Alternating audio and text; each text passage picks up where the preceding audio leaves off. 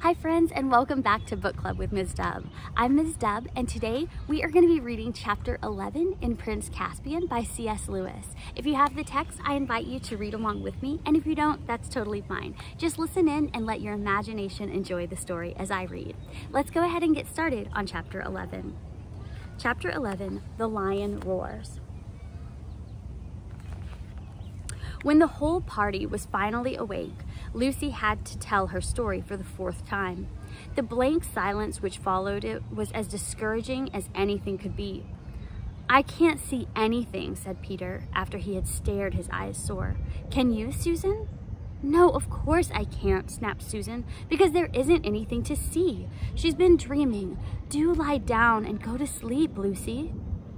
"And I do hope," said Lucy in a tremulous voice, "that you will all come with me, because I'll have to go with him whether anyone else does or not." "Don't talk nonsense, Lucy," said Susan. "Of course you can't go off on your own. Don't let her, Peter. She's being downright naughty." "I'll go with her if she must go," said Edmund. "She's been right before." "I know she was," said Peter, "and she may have been right this morning. We certainly had no luck going down the gorge. Still, at this hour of the night, and why should Aslan be invisible to us? He never used to be. It's not like him. What does the DLF say?" "Oh, I say nothing at all," answered the dwarf. If you all go, of course I'll go with you. And if your party splits up, I'll go with the High King. That's my duty to him and King Caspian. But if you ask my private opinion, I'm a plain dwarf who doesn't think there's much chance of finding a road by night where you couldn't find one by day. And I have no use for magic lions, which are talking lions and don't talk, and friendly lions, though they don't do us any good, and whopping big lions, though nobody can see them. It's all bilge and beanstalks as far as I can see." "He's beating his paw on the ground for us to hurry," said Lucy. "We must go now. At least I must." "You've no right to try to force the rest of us like that. It's 4-1 and you're the youngest," said Susan. "Oh, come on," growled Edmund. "We've got to go. There'll be no peace till we do." He fully intended to back Lucy up, but he was annoyed at losing his night's sleep and was making up for it by doing everything as sulkily as possible. "On the march then," said Peter, wearily fitting his arm into his shield strap and putting his helmet on. At some other time, he would have said something nice to Lucy, who was his favorite sister, and he knew that whatever had happened, it was not her fault. But he couldn't help being a little annoyed with her all the same. Susan was the worst. "Supposing I started behaving like Lucy," she said, "I might threaten to stay here whether the rest of you went on or not. I jolly well think I shall." "Obey the High King, your Majesty," said Trumpkin, "and let's be off. If I'm not to be allowed to sleep, I'd as soon march as stand here talking." And so at last they got on the move. Lucy went first, biting her lip and trying not to say all the things she thought of saying to Susan, but she forgot them when she fixed her eyes on Aslan. He turned and walked at a slow pace about 30 yards ahead of them. The others had only Lucy's directions to guide them, for Aslan was not only invisible to them, but silent as well. His big cat-like paws made no noise on the grass. He led them to the right of the dancing trees. Whether they were still dancing, nobody knew, for Lucy had her eyes on the lion and the rest had their eyes on Lucy, and nearer the edge of the gourd. "Cobbles and kettle drums," thought Trumpkin. "I hope this madness isn't going to end in a moonlight climb and broken necks." For a long way, Aslan went along the top of the precipices. Then they came to a place where some little trees grew right on the edge. He turned and disappeared among them. Lucy held her breath, for it looked as if he had plunged over the cliff, but she was too busy keeping him in sight to stop and think about this. She quickened her pace and was soon among the trees herself. Looking down, she could see a steep and narrow path going slantwise down into the gorge between the rocks, and Aslan descending it. He turned and looked at her with his happy eyes. Lucy clapped her hands and began to scramble down after him. From behind her, she heard the voices of the others shouting, "Hi, Lucy, look out, for goodness sake, you're right on the edge of the gorge. Come back." And then a moment later, Edmund's voice saying, "No, she's right. There's a way down." Halfway down the path, Edmund caught up with her. "Look," he said in great excitement. "Look, what's that shadow crawling down in front of us?" "It's his shadow," said Lucy. "I do believe you're right, Lou," said Edmund. "I can't think how I didn't see it before. But where is he?" "Well, I almost thought I did." Okay. "With his shadow, of course. Can't you see him?" "Well, I almost thought I did. For a moment. It's such a rum light." "Get on, King Edmund, get on," came Trumpkin's voice from behind and above. And then farther behind and still nearly at the top, Peter's voice saying, "Oh, buck up, Susan. Give me your hand. Why, a baby could get down here. And do stop grousing." In a few minutes, they were at the bottom, and the roaring of water filled their ears. Treading delicately, like a cat, Aslan stepped from stone to stone across the stream. In the middle, he stopped, bent down to drink, and as he raised his shaggy head, dripping from the water, he turned to face them again. This time, Edmund saw him. "Oh, Aslan!" he cried, darting forward. But the lion whisked round and began padding up the slope on the far side of the rush. "Peter! Peter!" cried Edmund. "Do you see?" "I saw something," said Peter, "but it's so tricky in the moonlight. On we go, though, and 3 cheers for Lucy. I don't feel half so tired now, either." Aslan, without hesitation, led them to their left, farther up the gorge. The whole journey was odd and dreamlike. The roaring stream, the wet gray grass, the glimmering cliffs which they were approaching, and always the glorious, silently pacing beast ahead. Everyone except Susan and the dwarf could see him now. Presently, they came to another steep path, up the face of the farther precipices. These were far higher than the ones they had just ascended, and the journey up them was a long and tedious zigzag. Fortunately, the moon shone right above the gorge so that neither side was in shadow. Lucy was nearly blown when the tail and hind legs of Aslan disappeared over the top, but with one last effort, she scrambled after him and came out rather shaky-legged and breathless. On the hill they had been trying to reach ever since they left Glasswater. The long, gentle slope, heather and grass, and a few very big rocks that shone white in the moonlight stretched up to where it vanished in a glimmer of trees about half a mile away. She knew it. It was the hill of the stone table. With a jingling of mail, the others climbed up behind her. Aslan glided on before them, and they walked after him. "Lucy," said Susan in a very small voice. "Yes," said Lucy. "I see him now. I'm sorry." "That's all right. But I've been far worse than you know. I really believed it was him, I mean, yesterday, when he warned us not to go down to the fir wood, and I really believed it was him tonight when you woke us up. I mean, deep down inside, or I could have if I'd let myself. But I just wanted to get out of the woods, and, oh, I don't know, and what am I ever to say to him?" "Perhaps you won't need to say much," suggested Lucy. Soon they reached the trees, and through them the children could see the great mound, Aslan's How, which had been raised over the table since their days. "Our side don't keep very good watch," muttered Trumpkin. "We ought to have been challenged before now." "Hush," said the other 4, for now Aslan had stopped and turned and stood facing them, looking so majestic that they felt as glad as anyone can who feels afraid, and as afraid as anyone can who feels glad. The boys strode forward. Lucy made way for them. Susan and the dwarf shrank back. "Oh, Aslan," said King Peter, dropping on one knee and raising the lion's heavy paw to his face. "I'm so glad, and I'm so sorry. I've been leading them wrong ever since we started, and especially yesterday morning."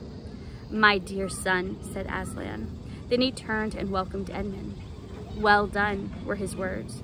Then, after an awful pause, the deep voice said, "Susan?" Susan made no answer, but the others thought she was crying. "You have listened to fears, child," said Aslan. "Come, let me breathe on you. Forget them. Are you brave again?" "A little," Aslan, said Susan. "And now," said Aslan in a much louder voice, with just a hint of roar in it, while his tail lashed his flanks. "And now, where is this little dwarf, this famous swordsman and archer who doesn't believe in lions? Come here, son of earth, come here." And the last word was no longer the hint of a roar, but almost the real thing. "Wraths and wreckage," gasped Trumpkin in the ghost of a voice. The children, who knew Aslan well enough to see that he liked the dwarf very much, were not disturbed, but it was quite another thing for Trumpkin, who had never seen a lion before, let alone this lion. He did the only sensible thing he could have done. That is, instead of bolting, he tottered toward Aslan. Aslan pounced. Have you ever seen a very young kitten being carried in the mother cat's mouth? It was like that. The dwarf, hunched up in a little miserable ball, hung from Aslan's mouth.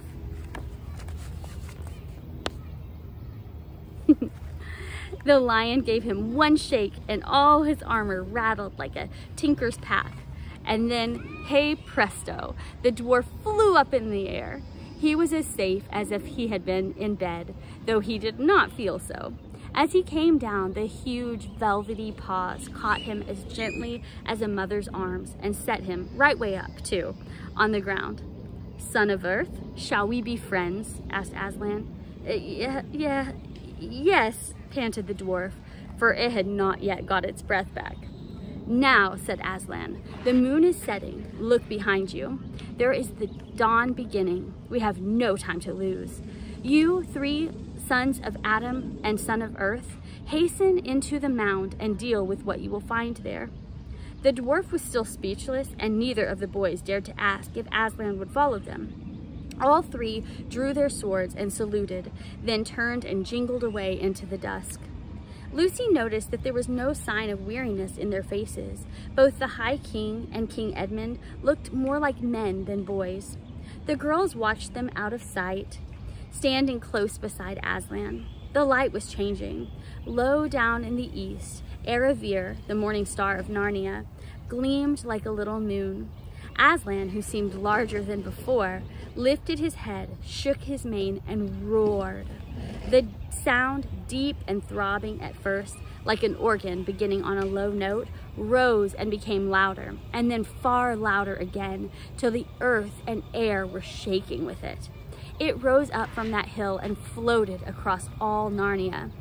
Down in Miraz's camp, men woke, stared palely in one another's faces, and grasped their weapons. Down below that, in the great river, now at its coldest hour, the heads and shoulders of the nymphs and the great weedy bearded head of the river god rose from the water. Beyond it, in every field and wood, the alert ears of rabbits rose from their holes. The sleepy heads of birds came out from under wings. Owls hooted, vixens barked, hedgehogs grunted. The trees stirred. In towns and villages, mothers pressed babies close to their breasts, staring with wild eyes. Dogs whimpered and men leapt up, groping for lights. Far away on the northern frontier, the mountain giants peered from the dark gateways of their castles. What Lucy and Susan saw was a dark something coming to them from almost every direction across the hills.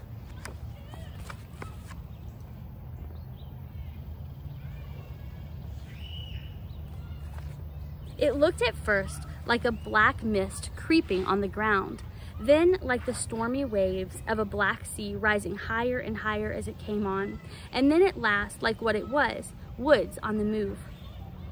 All the trees of the world appeared to be rushing toward Aslan.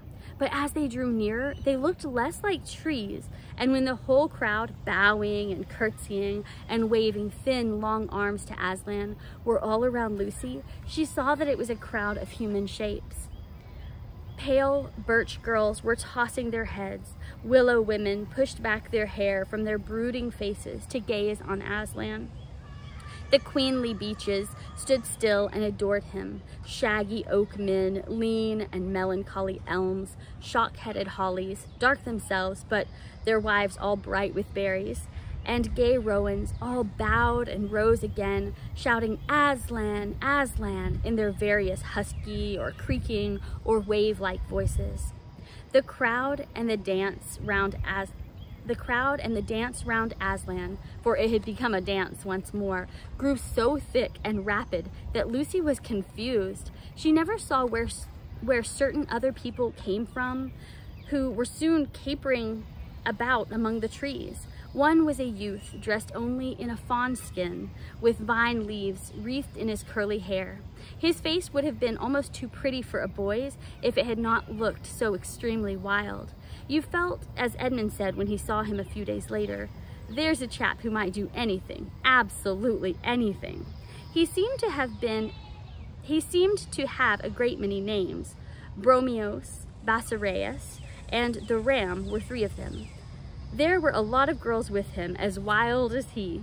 There was even, unexpectedly, someone on a donkey, and everybody was laughing, and everybody was shouting, "Eon, Eon, oi, oi, oi."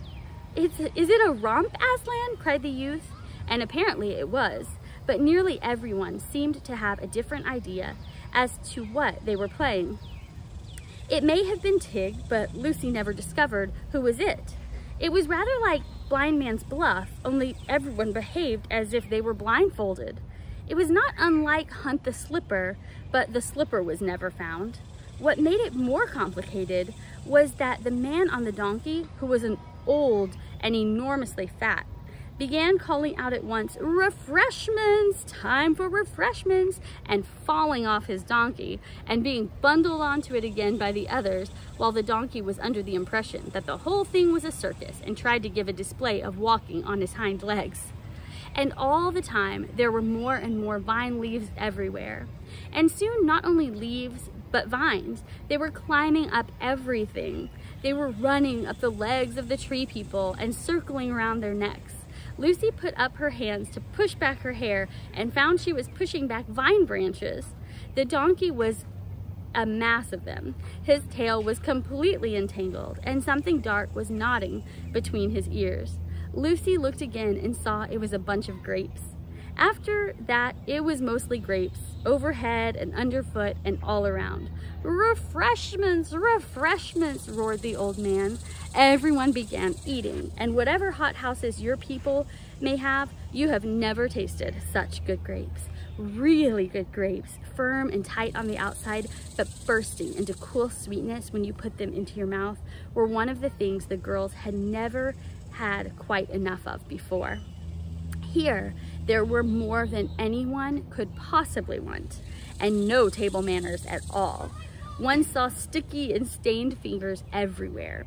And though mouths were full, the laughter never ceased, nor the yodeling cries of "Eon, Eon, oi, oi, oi, oi," till all of a sudden, everyone felt at the same moment that the game, whatever it was, and the feast ought to be over, and everyone flopped down breathless on the ground and turned their faces to Aslan to hear what he would say next. At that moment, the sun was just rising, and Lucy remembered something and whispered to Susan, "I say, Sue, I know who they are." "Who?" "The boy with the wild face is Bacchus, and the old one on the donkey is Silenus. Don't you remember Mr. Tumnus telling us about them long ago?" "Yes, of course, but I say, Lou, what?"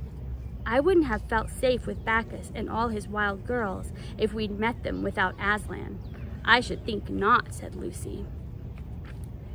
And that is where we'll stop at the end of chapter 11.